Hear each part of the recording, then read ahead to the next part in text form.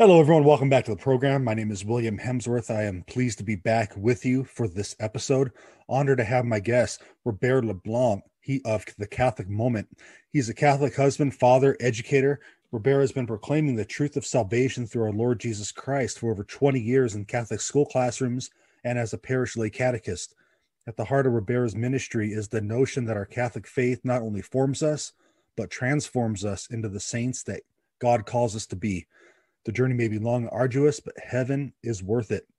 And he's also the co-host of a great podcast you should check out, Pints and Pews. Robert, how are you doing today? Very blessed, William. Very blessed. Thank you very much for inviting me to be here.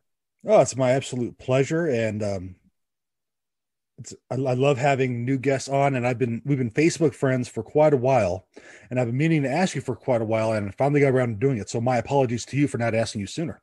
No, like I said, I'm flattered and honored. And when I look at the guest role that you have, uh, I just hope I can meet up to the same standard that you have, William. So, but again, thank you very much for inviting me to be here.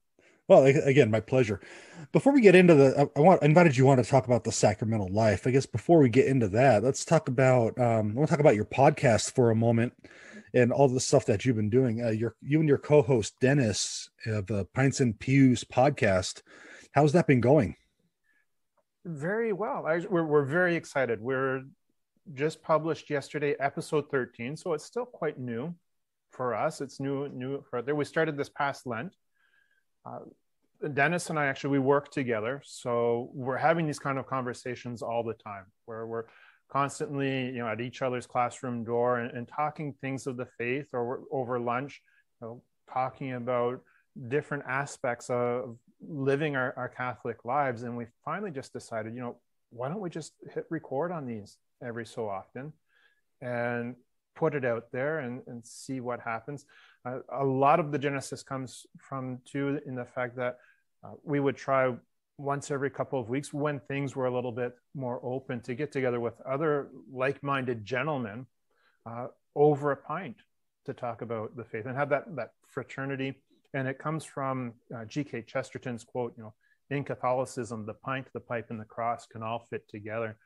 And so that notion of fraternal community over a pint brings us to the spiritual communion of the mystical body of Christ.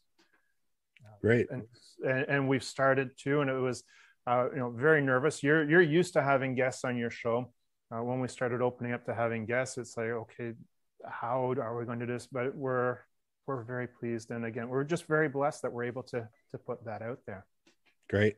Any feedback that you received from the podcast so far? Everything's been positive. Good.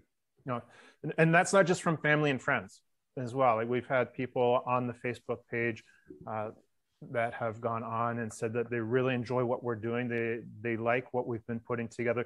They really like the premise of, just getting together, having a pint or two and talking the faith. And one of our taglines is, we take the faith seriously, but not necessarily ourselves. And just that notion of fraternal banter. And it's okay to have a chuckle or two while we're talking about the faith. Sure. But as long as we realize that our Catholic faith is guiding us to heaven, and the circumstances or the consequences of how we live our faith are what it's all about. Right. So everyone check out the podcast, Pints and Pews, wherever you listen to your favorite podcast. So go ahead and check it out. I listen on the Podbean app where this podcast is hosted as well, but I know it's available elsewhere.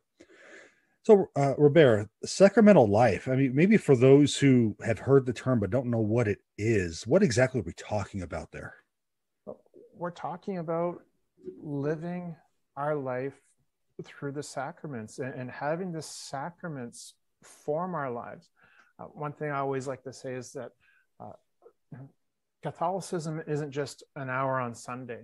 Our Catholic faith is there to form and guide us and really needs to make up who we are as human individuals. And so when we look at living the sacramental life, we need to look at living through these conduits of God's grace, these visible and physical signs that our Lord Jesus Christ has given us of his invisible and spiritual blessing, or his invisible and spiritual love for us. And one of the mistakes I find when we talk about living the sacramental life is we tend to focus on only two of the seven sacraments. We tend to focus mostly on the Eucharist first and then confession. But we need to realize, to live a life that is sacramental, we need to live all of the seven sacraments. All of the seven sacraments need to go into forming how we present ourselves as members of the mystical body of Christ out to the world. Right? Yeah, very important. Very important. I totally agree with you. Like you said, we normally focus on confession and Eucharist, and don't get me wrong, they're super important. And we need to do those as often as possible, for sure. But how can we live out those other sacraments? Let's start at the beginning. Let's start with baptism, right? In living out our baptismal promises, right? And for most of us, especially those of us that are cradle Catholics, like myself, it was our parents and our godparents who made those baptismal promises for us. And so we really aren't always 100% sure, what are our baptismal promises? How can I live out my baptism in my day-to-day life? And even myself, I had to go back from time to time. What are our baptismal promises? I need to look these up, right? Because we just have a tendency to live in the world and let our faith slide. So those baptismal promises that were made on our behalf by our parents and our godparents way back when, we renew those promises every Easter. And in many ways, we renew those promises, our baptismal promises, each and every time we enter the church and we dip our hand in the holy water fount and we make the sign of the cross with the holy water, because it is a recollection of our baptism and those baptismal promises. And so to live those baptismal promises, let's take a quick look at them. The first one, when we're asked at Easter by the priest, instead of saying the creed, and again, a lot of these we say every Sunday when we announce the creed, when we pronounce the creed, but no, do you reject Satan, all his works and all his promises? To which the faithful always reply, I do. Growing up, we had a pastor who had a bit of a sense of humor, and when he would ask that question, do you renounce Satan? And people say, I do. He'd be, well, I can't hear you. Asking people to say that, yell it out louder, right? And we should yell it out, and we should say that from the top of our voices. Yes, I reject Satan. And then he would always, after everyone shouts it, he says, well, of course you do. But do we? Do we reject Satan, his works and his promises? Do we live in the world with a sense of detachment? My favorite daily devotional after doing the Lectio, so after reading the readings of the day, is I also read chapter by chapter each day from The Imitation of Christ by Thomas à Kempis. Wow, powerful. Exactly. And continually talking about detachment from worldly goods. Do we live a life of detachment from what the world has to offer? One look at myself in a bathing suit, you would know that I am not all that detached from food. And gluttony is one of those sins that I have difficulty with. Right? I always say I'm tapered, but just in the opposite direction than the dress shirts. But do we reject Satan? And I think back, every time I think of that baptismal promise, do we reject Satan? I think of C.S. Lewis' Screwtape Letters, and where the senior demon is talking to the junior demon. He says, one of the best things you can do is have your human believe that you do not exist. And I think that's been one of Satan's greatest accomplishments in our time, that we no longer believe that he or hell exists. Right. And thinking of that, the reading that was for today when we're recording this, our Lord talks about, when he was explaining the parable of the wheat and the weeds that grow together, and he says, at the end of the age, the angels will take the weeds that Satan has sown in the kingdom of God, and throw them into the fiery furnace where there'll be wailing and gnashing of teeth. Right? And we tend to forget that. Yeah. So that's the first thing to live out our baptismal promise, is looking at, do you reject Satan and his works? Do you have a detachment from the things of this world? God's created world is good. What we do with it sometimes is not exactly as he intended. So when you talk about detachment, you're talking about like not having, I guess, not letting our passions overtake our reason and like forming addictions, like you said, gluttony, for example, or I don't know, let's just say sexual pleasure, maybe, whatever the case is. That kind of what you're about? Exactly. So Okay. that detachment from the, like I said, God's creation is good. And when we read the creation story, at the end of each day, God looked at his creation and saw that it was good. Mm-hmm. And then when he looked upon humanity made in his image, he saw that it was very good. And I've heard people say, God doesn't make junk. I know God doesn't make junk, but what we use or how we use what God creates can create pollution in our souls. And so having that detachment, we need food. And when I talk about this detachment, say from gluttony, we need food to survive. But we don't need to go to the buffet restaurant and go up to the table 12, 13, 14 times. Right. Right. And that's having that detachment. We try to eat healthily here in our home, and even produce from our own garden. But one serving should suffice. I shouldn't be getting up and refilling my plate 2 or 3 times. It's very tasty and I enjoy it. But then I get to the point where it's like, I don't feel well anymore. Mm-hmm. And it's that sense of detachment. You're talking about our sexuality as well. Sexuality is good. God created our sexuality for a reason. Right. It's when we start seeing the pleasure of the sexuality as the end game, as opposed to the uniting and creative aspect of it, that we start to get ourselves into trouble. Right. And so that continues into living our baptismal promises. Do you believe in God, the Father, creator of heaven and earth? Of course I do. But how many people out there, including practicing Catholics, look at, that creation came out of a vacuum, came out of a void. It just happened to occur. Do you believe in Jesus Christ? He was born of a virgin. He suffered his death, rose again, ascended into heaven, and he sits there in judgment. I've had people come up and say, and these are practicing Catholics, Jesus won't judge us. Oh, yeah, you will. Well, look, you go to Mass on Sunday? Yeah. Well, let's just recite the creed together. And he will come again to judge the living and the dead. You might want to rethink that. Right? And again, that comes back to the scripture reading from this morning. Yeah. Right? Do you believe in the Holy Spirit, the Holy Catholic Church, the forgiveness of sins, the resurrection of the body, and life everlasting? Yes, I do. But when you say yes, I do to that, you're saying yes to everything that's in there. Right? And not, as we say, the cafeteria Catholics. Right. So, living a sacramental life begins with living our baptismal promises. And maybe we should be reminded of those more than just once a year at Easter.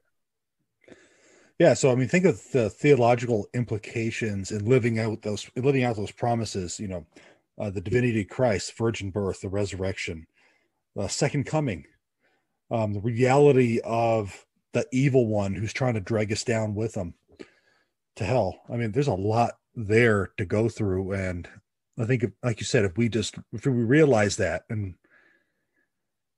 re-examine those promises, do we really believe this as we should? It's gonna have an impact on our lives. Yeah, but that takes a lot of work. Absolutely. It's not easy. And again, I think just in our times, in our society, we're always looking for the easy route, the path of least resistance. Matthew Kelly talks about our society being individualist, hedonist, and minimalist. It's all about me. It's all about my pleasure. And what's the least amount I have to do to get it? Absolutely. Absolutely. And we approach our faith life like that. sometimes as well, the sin of presupposition that we're all going to heaven. We need to dig a little bit deeper. And I like you talk about having that notion of examining our lives, because that brings us into the sacrament of, I always call it the sacrament of reconciliation, but confession, reconciliation, and penance, right? All three of those elements that go into that, because we have forgotten our notion of sinfulness in this world, right? We've made gods of ourselves. And one of the things we can do to re-recognize our sinfulness, re-recognize that God is God and I am not, is to do a daily examination of conscience. As we're lying in bed at night, unfortunately, I have the problem, my head hits the pillow and it's lights out. But as we're ending our day, just to go back through our day and look at, yes, what we've done well, but also where have we fallen short? And that re-examining of making ourselves right with God on a daily basis. When we look at it, and I was surprised to learn this myself, but when we look at the sacrament of confession, we're only obliged to go once a year. Yeah. I'm looking at that going, that is very minimalist. And when people ask me about the sacrament of confession, I'll ask them, you're made as a human, you're made body and soul. And our physical body, as Scott Hahn tells us, there's 100% mortality rate. That physical body is going to eventually come to an end. But the good news is there's 100% immortality rate. Right? So we just need to choose our destination wisely with that. And so when I talk to people, I say, okay, you've got your body and you've got your soul. Your body is going to come to an end, but your soul is going to live on for eternity. How often do you bathe? How often do you take a shower or take a bath? How well do you look after your physical body?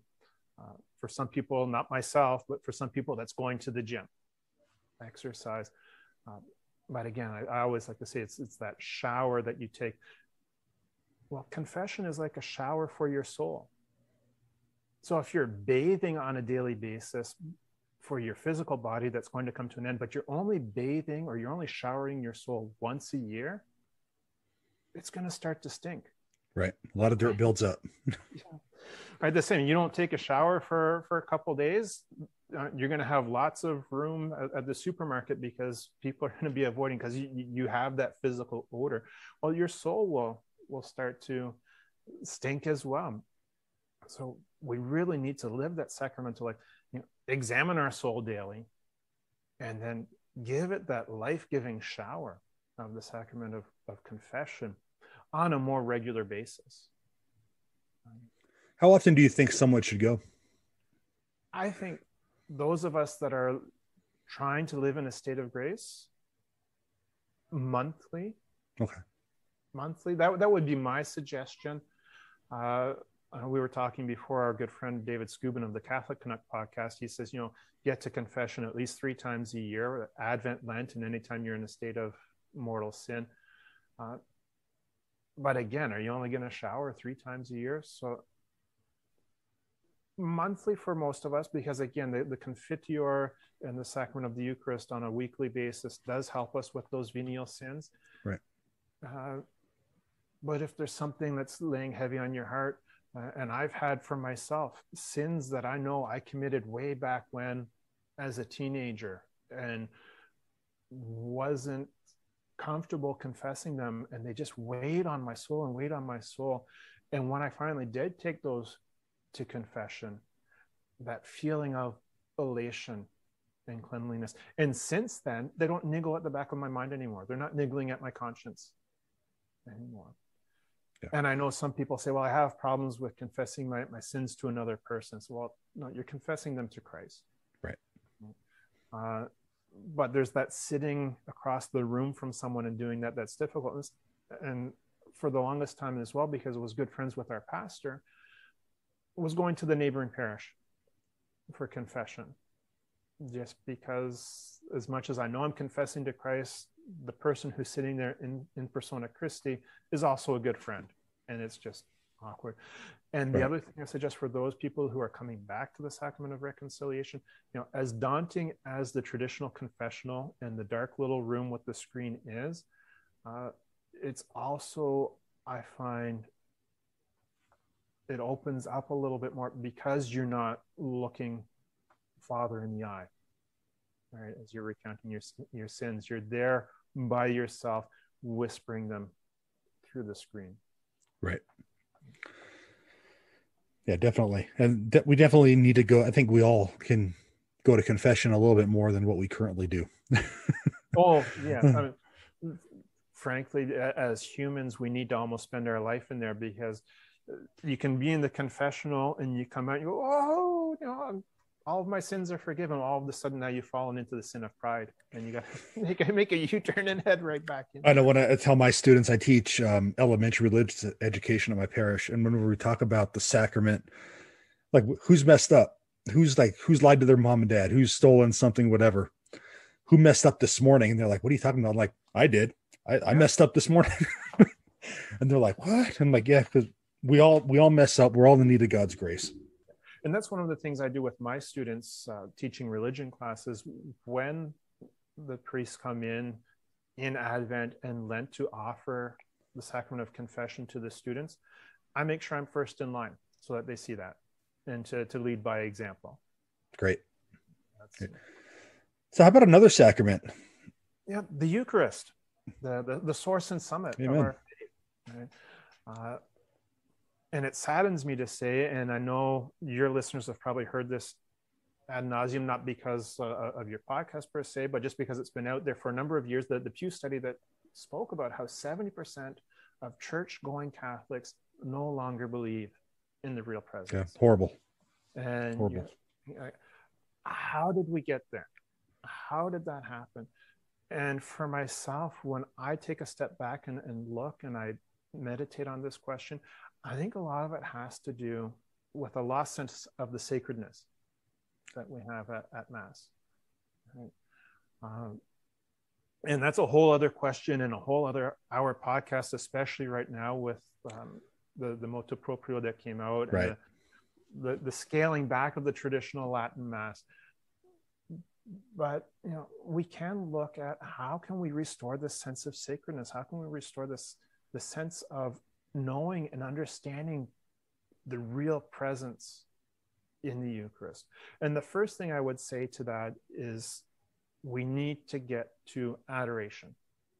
We need to spend time in front of the Blessed Sacrament outside of Mass. Get to know Christ in the Blessed Sacrament. And I would say I'm so very blessed to teach in a Catholic high school, and we have a chapel and the Blessed Sacrament is there. And that's how I start each and every day. I arrive at school. I don't even go to my classroom, leave my coat and my briefcase at the back of the chapel. And I go and spend 5, 10, 15 minutes kneeling before the Blessed Sacrament. That just allows me to center my day. It allows me to lay all of my worries at the feet of God. And it helps me to connect with others in the mystical body of Christ. The odd time when maybe someone else is there in the chapel, and then touching base with them. But having that centeredness and having started my day in adoration, when other things come up through the day, it can bring Christ into the conversation. And I can't tell you the number of students who have tripped over me as I walk in front of the chapel with the big plate glass doors. So you can see the tabernacle there. And I'll stop and genuflect. And I always kind of have to look in the rearview mirror, make sure there's not someone's going to take a tumble when I stop to do that, right? So spending time in adoration is, I think, the first step that anyone can do to reinvigorate that sense of the real presence and listening to our Lord. I always say when I'm spending time in adoration, the first 5 minutes is spent getting the hamster wheel to stop turning in my brain. Oh, yeah. Right? Just so that I can put myself silently in our Lord's presence. And from that, we can then start looking at the Mass with a deeper sense of sacredness. And again, like I said, we could get into a whole other discussion on that right now. But if the Novus Ordo Mass is done properly, if it's done right, it is beautiful. Yeah. And it is sacred. And I say there's two adds that need to go into the Novus Ordo Mass. We need to add Latin back in. And when you look at when you look at Sacrosanctum Concilium, when you look at the documents of Vatican II, it actually calls for the major parts of the Mass, the Gloria, the Sanctus, and the Agnus Dei, to be prayed in Latin. Right. And it even says it's the pastor's responsibility to ensure that the faithful have some rudimentary knowledge of Latin. So we need to add that Latin. And again, it's not because it's some magical language. It's not so that, it can be secretive and shut the uninitiated out. It's to restore that sense of adoration for God. This is something special. This is something that's above and beyond our created world. And the other is ad orientem. In the Novus Ordo Mass, the priest can and should be praying ad orientem. And again, when you look at the general instruction of the Roman Missal, it's alluded to there. Benedict XVI's spirit of the liturgy. He talks about this as well. And it's not the priest turning his back on the people. It's the priest turning and facing Christ in the tabernacle and leading his people as a pastor, as a shepherd towards God. And if we restore that sense of sacredness to the liturgy, the full and active participation, the prayerful participation of the faithful in the Eucharist will increase. And I look at, praying the offertory. It's not just a moment to, panic and reach into your wallet to throw a $5 into the basket as it goes by.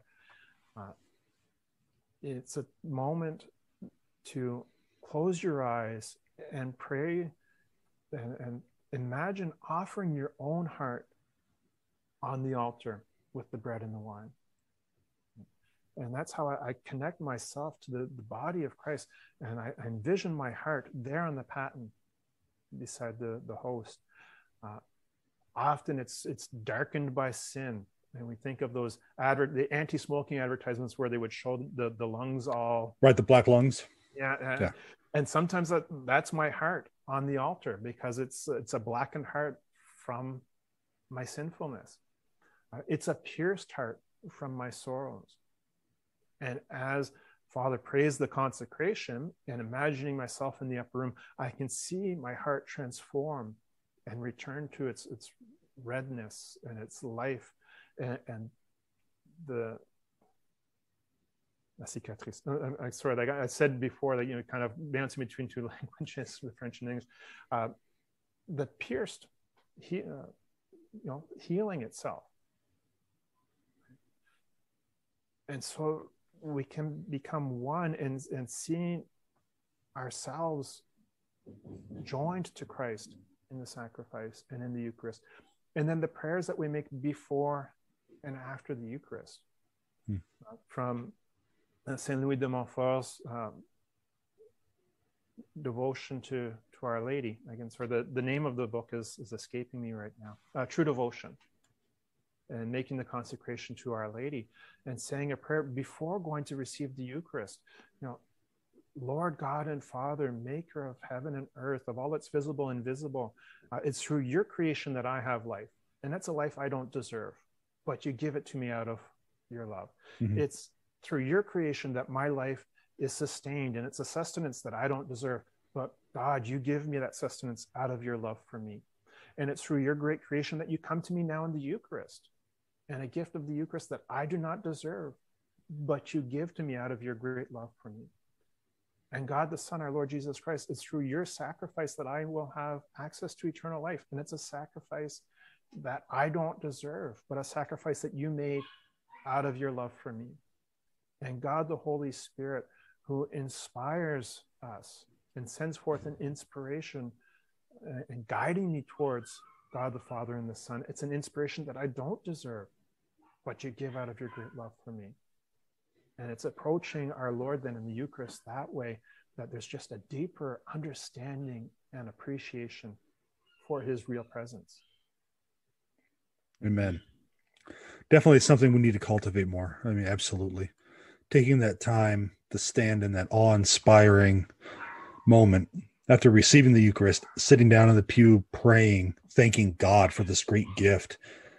I try to impress that on my kids. Like, it's time to pray. It's not a time to talk. Like, pray, relax. Yeah. And then the other thing, after having received the Eucharist, and I know there's some people say, "Oh, you should just let the Eucharist dissolve in your mouth. You should not chew down on our Lord." But I've heard in the Eucharistic discourse, the verb that our Lord used when he says you need to eat of the flesh of the Son of Man, the verb he used was more along the lines of to gnaw on. Yeah, trogo. Yeah, gnaw, crunch. Gnaw, crunch, devour, kind of the same way a dog does with a bone. And so when I'm receiving the Eucharist, and I will chew down, gnaw on, devour the Eucharist, because it is giving me that life-giving sustenance. Right? Amen. Without it, we will eternal death. Right. From that, I wanted to talk a little bit about what we call sometimes Catholic graduation. Oh, yeah. Confirmation. All right. It's Catholic graduation because you hardly see the kids until they come for confirmation class. And I was confirmation catechist for a number of years in our parish. And then once they're confirmed, gonzo, it's almost like, yeah, you can go out into the world. And it is a call to go out into the world, but also to come back. And right. The confirmation, it's a confirming of our faith. It's, be sealed with the gift of the Holy Spirit. That strengthening of our faith so that we can go out. And you link that to Pentecost each and every time, the descent of the Holy Spirit, and then being able to go forth and make disciples of all nations. Right?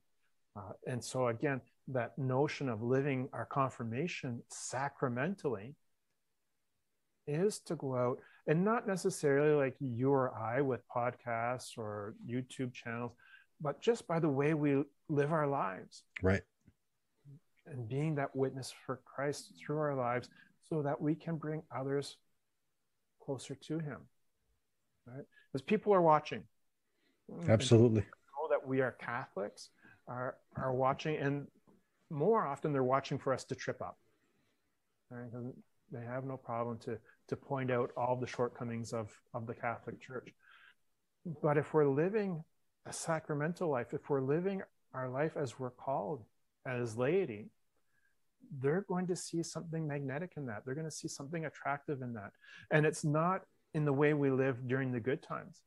It's the way we live our faith during the difficulties, during the trials and tribulations.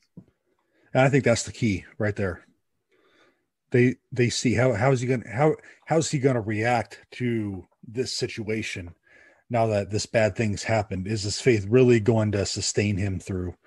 Like I said, people are watching all the time, and definitely something we need to keep in mind. And to live our life joyfully. No one likes a sour saint. True.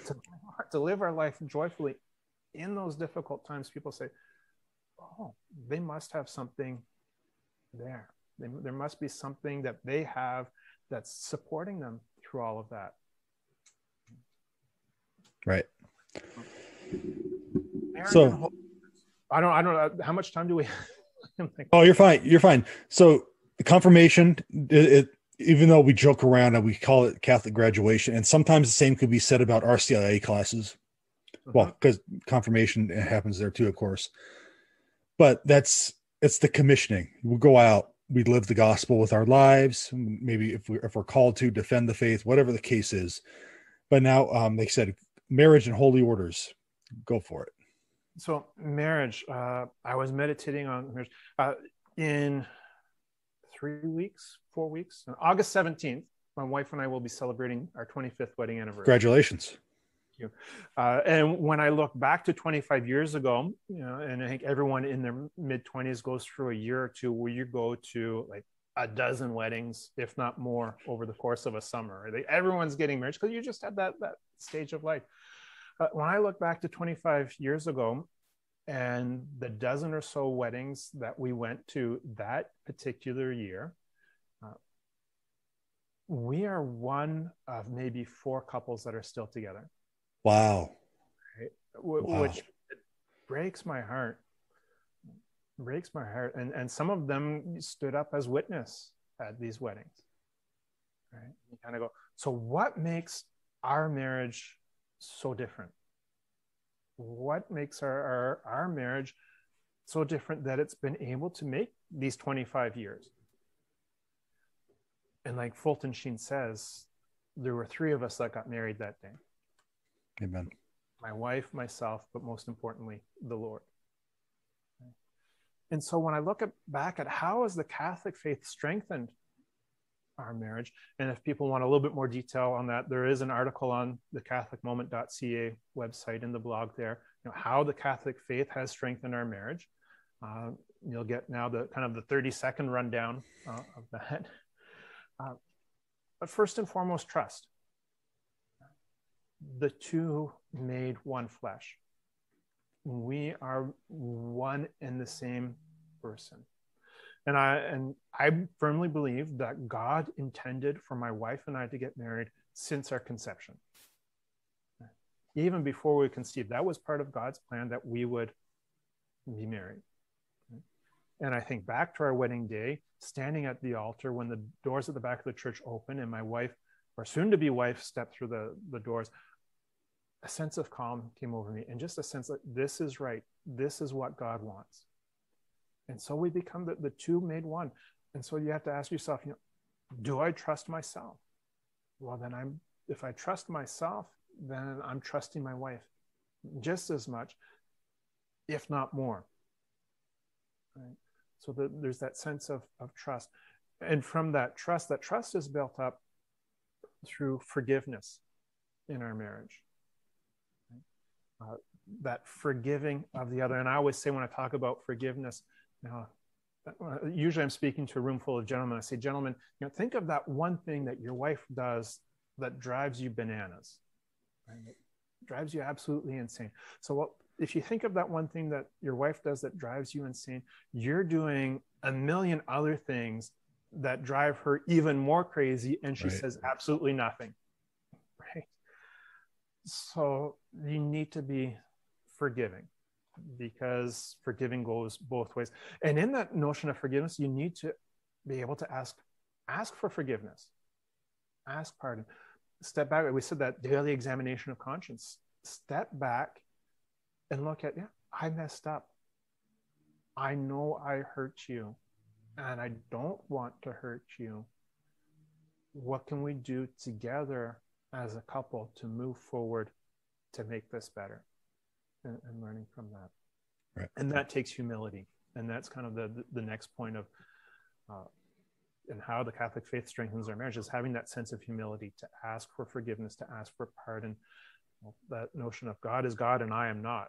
And if I'm not God, I'm definitely not superior within this marriage. And whenever I teach about marriage, I say, why did God use Adam's rib to make Eve?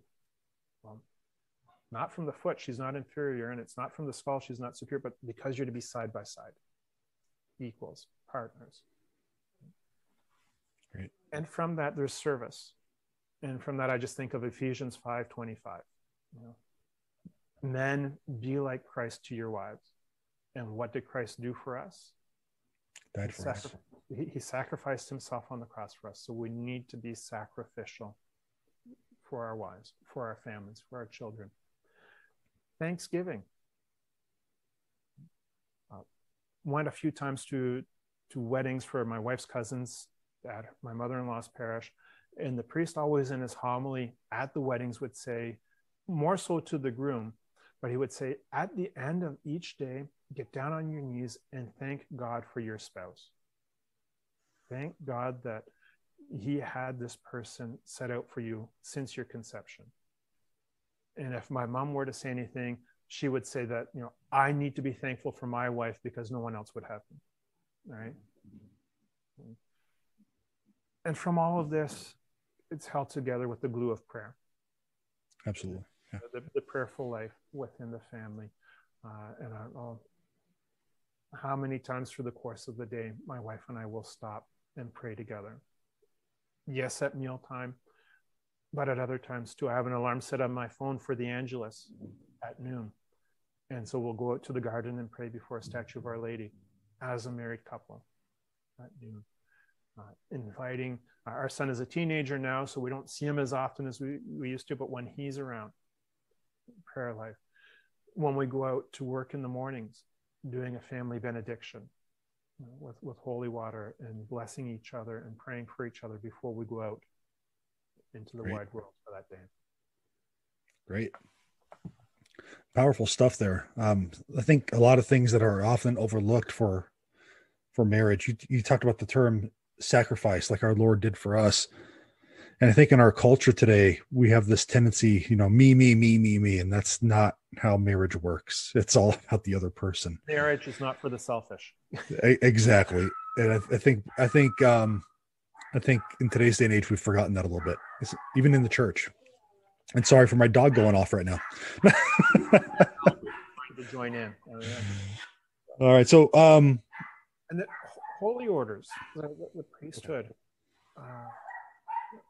respecting the office, even if for whatever reason you can't respect the person. I don't know how many times I've heard people say, I will mention it again, and we spoke about confession. Why should I confess my sins to another guy? Well, no, you're not confessing them to another guy, you're confessing them to Christ. It happens to be through that other guy. And those signs of respect for the office. I read a story yesterday or the day before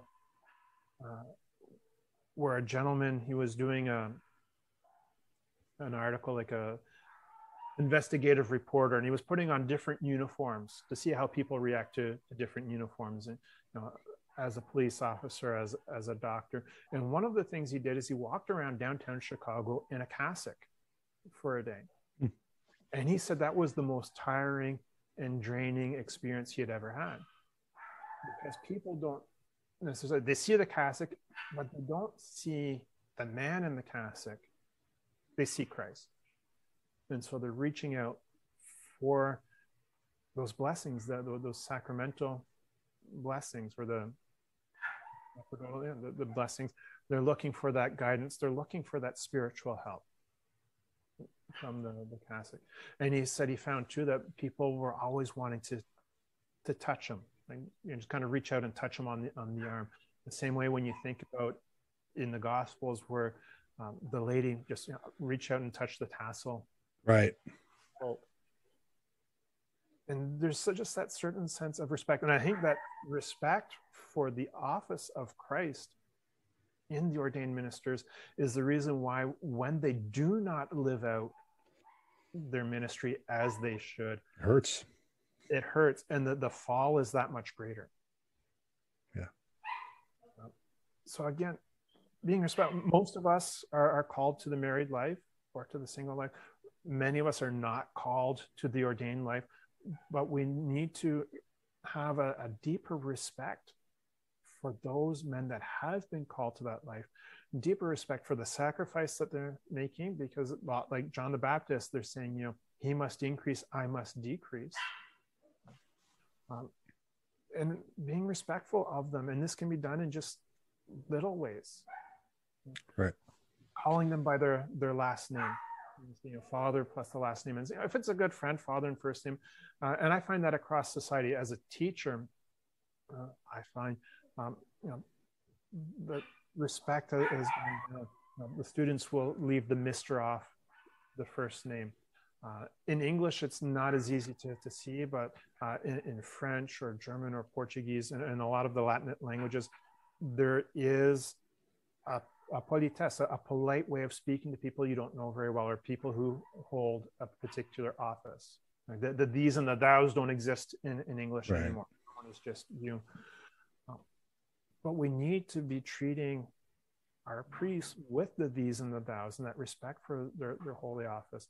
And one of the things that happens in our parish for that is after the introductory rites of the Mass and it's time for the readings, everybody remains standing until Father himself sits. Okay. Just a small sign of respect, not for him, the man, but for his ministry, for Christ in him. Okay. Never thought about that one. That's good. I like it. Yeah. And the other one too, I had just heard, I'd never heard of this before. I just heard it in the last couple of weeks. And it's more in the first year of their ordained priesthood is kissing the inside of the palms, kissing the inside of the hands of the newly ordained priests after receiving a blessing, because it's that's where they've been anointed during their ordination. And as well, it's representative of the wounds of Christ, the invisible stigmata, if you will. Wow. Yeah, I haven't heard that one either. Great. Okay. Even though we're not called to live that particular sacrament, we're called to respect it. Right. Especially because of the sacrifices they're making for us as well, because it's not an easy life at all. No. And especially in the last year and a half, I think it's been made even more difficult. Absolutely. So, Robert, thank you for going over the sacramental life with us through the 7 sacraments. What's going on with the Catholic moment? Catholic moment, I need a little push. So if you don't mind giving me, okay. It's a lot of it's been a question of time. I have a couple of different ideas set up for videos, but it's having the time to set up the home studio, get it together, record it, and then do the editing. But I hope to get a couple videos out through this summer. I have been offering online retreats, especially when everything's been shut down and we can't get together in our parishes for Sure. retreat. So I did a Lenten mission where we meditated on the wounds of Christ and how we can live sacramentally, reflecting on our own woundedness in the wounds of Christ. In the month of May, I also did one on what Mary says to us through the gospel. So meditating on the words that Mary has. Hopefully in the fall, I'm looking forward to, we're now where we are in the Toronto area, able to have in-person sessions, in-person retreats. So I'm looking forward to being back in front of people, because when it's on screen through the Zoom, it's just not the same. Right. I totally agree. But I'm looking to continuing with that. Really excited. Well, this fall having a new book come out as well. Oh, great. Justin Press, which is a small Catholic press up here in Ottawa, Ontario. It's 5 smooth stones, taking on the Goliaths of our lives, the Goliaths of our fears. Great. Congratulations. Thank you. So when we look at the story of David and Goliath, and David reaches down, he puts 5 smooth stones to take on Goliath. So what are those 5 stones? And I'll just leave it at that. You'll have to look at the book. Get the book. Find out what the 5 smooth stones are. Great. So what's your website so people can check out what you're doing? CatholicMoment.ca. So the .ca for fiercely Canadian. All right. That's not to say that there's anything wrong with south of the border, but no, just very proud to be a Canadian. So CatholicMoment.ca. On there, I have some written work, or the blog, the videos you can find there, which are also available on YouTube. And as well, there's a link to the podcast, the Pints and Pews podcast. So yeah, it's busy times, but it's all for the greater good. It's all for the kingdom of God. Great. And we thank you for what you're doing, and we thank you for coming on and leading us through the sacraments on how to lead a better sacramental life. I really appreciate it. God bless you. Oh, thank you very much for having me. God bless.